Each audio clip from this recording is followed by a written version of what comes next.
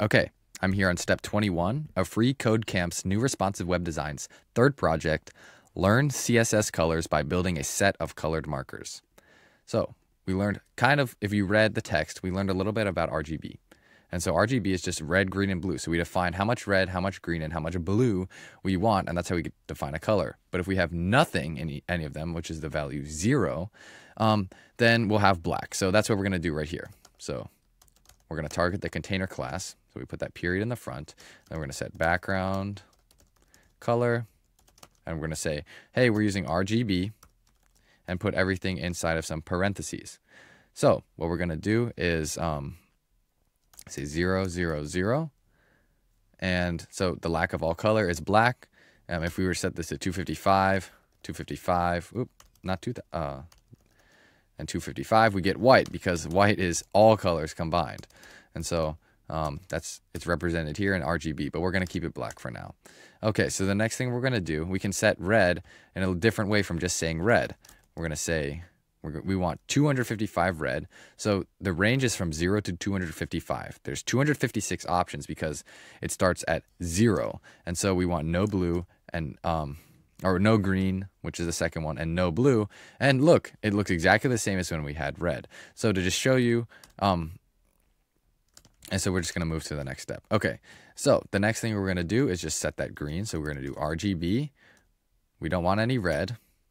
We do want some green, so we're going to set 255 max and no blue. So now the green looks a little bit different from before. I'll explain why that is in just 1 second.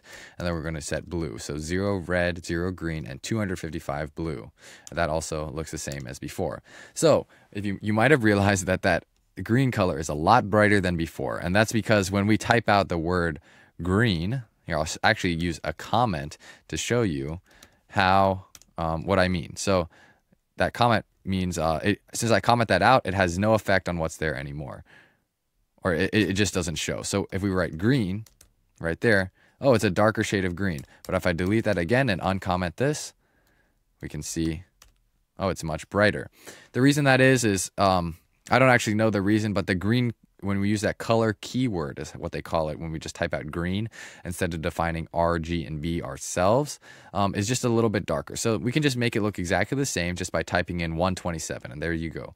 We have our darker green.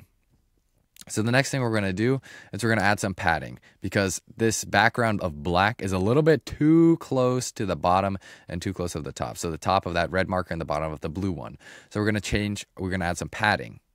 So add some wiggle room on the side. So if you remember, instead of saying padding dash top, padding dash bottom, padding dash left, padding dash right, we can actually just define the top and bottom and the left and right all at the same time, which is with one line. So if we use two things, the first one here is 10 pixels. So that's saying on the top and the bottom, we're going to add 10 pixels. And it just did right there.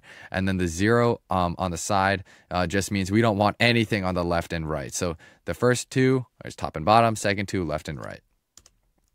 Okay, so the next thing we're going to do is we're going to set this back to pure green so we can start playing around with color combinations. Okay, so what we can do is if we want to set this to white, this RGB right here, we're going to just set everything to 255. I kind of explained this earlier, but we're just going to do it as an example right here. There we go. Okay, so the next thing we're going to do is we're going to combine pure red and pure green. So it's RGB, red, green, blue. So we want to set green to 255. And whoa, we have yellow. So if you combine red and green, we get yellow. Okay, so we can get a cool... we can get a cyan color, which is a really bright blue, I think. And so if we combine the green and the blue, so RGB, we want to set that blue to 255, we get a different kind of blue right there. Okay, so the last thing we're going to do in step 30 is we're going to make combine pure blue and pure red. So we have that first one is red. Now we get this magenta color. So these are some secondary colors. So the primary colors are red, green, and blue, and the secondary are yellow, cyan, and magenta, if we're talking about colors digitally.